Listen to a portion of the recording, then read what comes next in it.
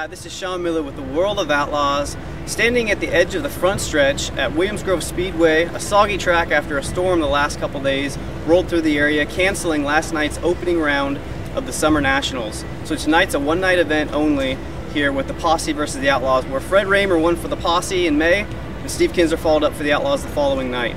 Weather conditions are a lot better today. Chance of rain's only 10%. It's still fairly overcast and temperatures in the low 70s with a slight breeze, but we should be good to go for racing. So stay tuned to worldofoutlaws.com for live interactive updates of tonight's event.